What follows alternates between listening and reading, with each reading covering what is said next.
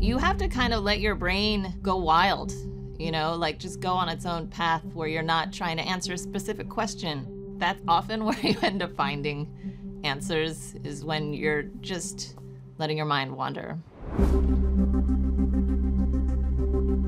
My name is Lisa Lassek, and I'm one of the editors on The Nevers. My whole life I've been a film lover.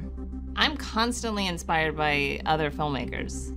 Every year there's something that comes out that blows me away, and I feel like, oh, we still have a lot to learn.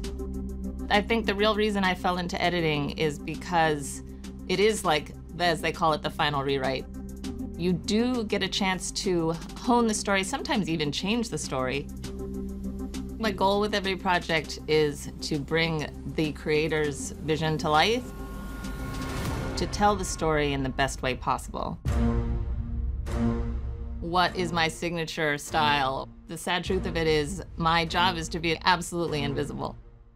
So if you are not noticing my craft, I feel like I've done my job correctly. Really what's got to shine is the story. The process of editing starts with dailies. Your job is to kind of keep up with camera as they're shooting and cut everything that comes in that day.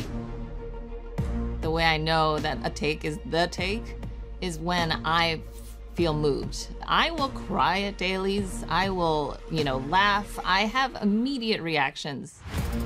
Then we have what's called the editor's cut. And then, of course, there's the long process of visual effects and music. And then, obviously, still honing the cut the whole time.